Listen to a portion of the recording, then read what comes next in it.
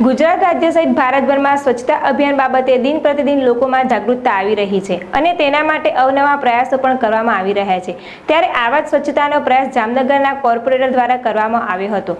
जामनगरना corporator डिम्पलबेन रावले clean अभियानना लोकोमां जागृति अर्थे डस्टबीननुं वितरण करवामां आव्युं हतुं।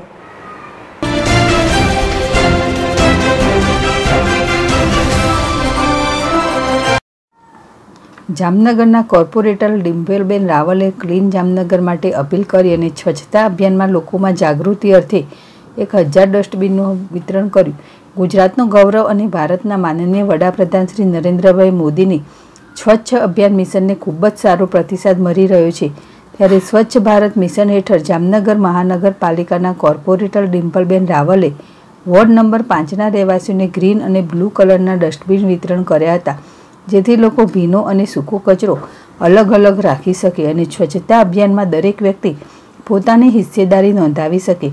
ગુજરાતના પનોતા પુત્ર નરેન્દ્રભાઈ મોદી દ્વારા સ્વચ્છતા અભિયાનની દેશમાં શરૂઆત કરવામાં આવી છે અને દેશવાસીઓનો પણ આ મિશનમાં સારો એવો પ્રતિસાદ મળી રહ્યો છે।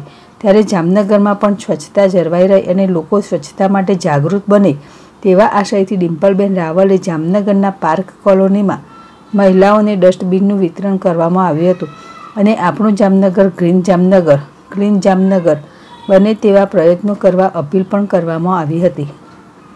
હર્ષલ ખંડેરિયા સાથે ભોજાભાઈ વિટોએટા, ZSTV જામનગર। આપણા માનનીય વડાપ્રધાન શ્રી નરેન્દ્રભાઈ મોદી જ્યારે સમગ્ર ભારતમાં સ્વચ્છતા અભિયાન ચલાવી રહ્યા છે, ત્યારે જામનગરમાં રહેતા હું ડિમ્પલ જગત રાવલ કોર્પોરેટર વોર્ડ નંબર 5માં મારા વોર્ડના અલગ અલગ વિસ્તારોમાં 1000થી પણ વધુ ડસ્ટબિનો ગ્રીન અને બ્લુ બંને કલરના સૂકો અને ભીનો બંને કચરા અલગ અલગ રહે એ માટે લોકોને ડસ્ટબિન વિતરણ કરી રહી છું અને તેનાથી સમગ્ર ભારતની સાથે જામનગરનો પણ સ્વચ્છતા અભિયાન સારી રીતે આપણે પાર પાડી શકીએ તેના માટેના મારા પ્રયત્નો ચાલુ છે। કેટલા ડસ્ટબિનનું વિતરણ કર્યું? 1000થી પણ વધુ ડસ્ટબિનોનું વિતરણ કરેલું છે।